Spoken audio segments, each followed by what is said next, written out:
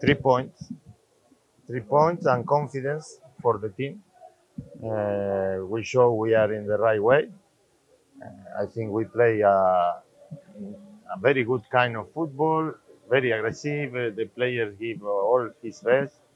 And don't forget, we play against a very good team. I saw this team in the first game. It was very well organized, but today we were brilliant, and we are very fit as well.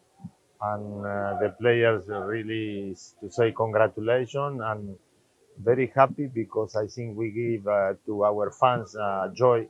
They are more than happy, and this is the football we want to play. But now we celebrated today, and tomorrow we need to think in the next game Saturday. It's the first match into league. Do you think gonna have our being a champion in this tournament? No, it's 29 games more. Yeah. Yeah, we will play for to be champion. Yeah, but we need to respect all the teams. I think most of the team they want to do well. They want to beat.